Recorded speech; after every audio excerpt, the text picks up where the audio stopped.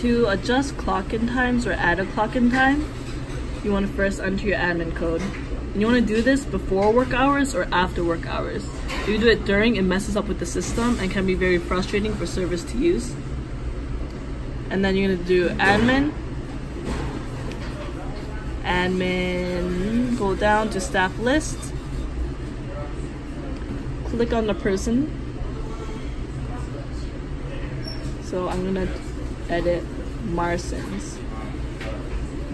So click on the person, and then all the clock in and outs show. And then you're gonna go to the date that you want to adjust. And let's see, this is for the 11th. 3:30 to 11 is what I am adjusting to. So I could delete if I scroll to the left like that, delete. I'm gonna adjust it so it should be fine. So I'm gonna adjust this to 3:30 by clicking on the clock in time, changing to 3:30, and then click clock out time, and then do 11 o'clock, and then click save once that's done. So that adjusts their hour.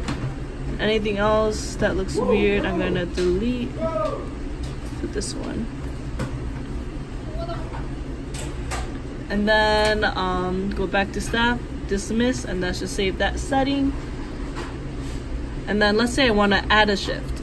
So once again, go to admin,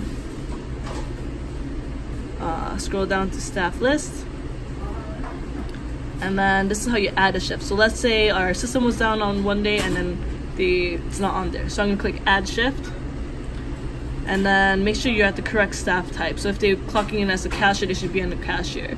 So let's say I want to change the time, so click clock in again. And let's say I worked Saturday and I came in at 2:56 p.m., clocked out. Make sure this day is always the same. So it should be Saturday because that's the one I'm adding. So I clocked out at 10:56. And then save.